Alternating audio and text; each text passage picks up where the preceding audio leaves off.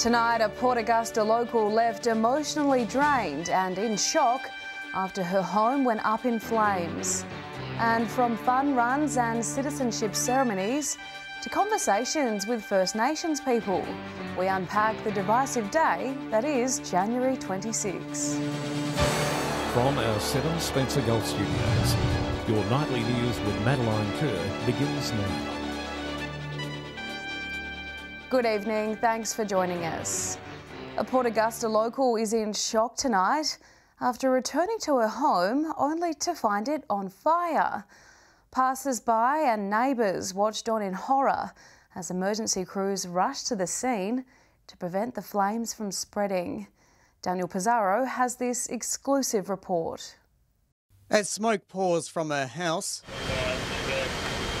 Natasha-Lee could only look on in shock and despair. Emotionally drained right now. I just want to scream and run for the hills and get away as far as I can and find my little quiet place. It's believed the fire started around 7 p.m. on Wednesday night. Police and passers-by knocked on the doors of the neighbouring unit blocks as the situation deteriorated, and Natasha-Lee discovered her house was on fire.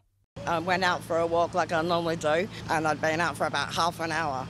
And then I noticed some smoke in that and all the traffic, and I picked up my speed a little bit more. Now I realised it was coming from the street, and I started jogging down the road. A neighbour called out to me and said, "Tash, come here, it's your place." Fire crews from Port Augusta, Stirling North and the CFS rushed to the scene and eventually brought the fire under control with no reported injuries.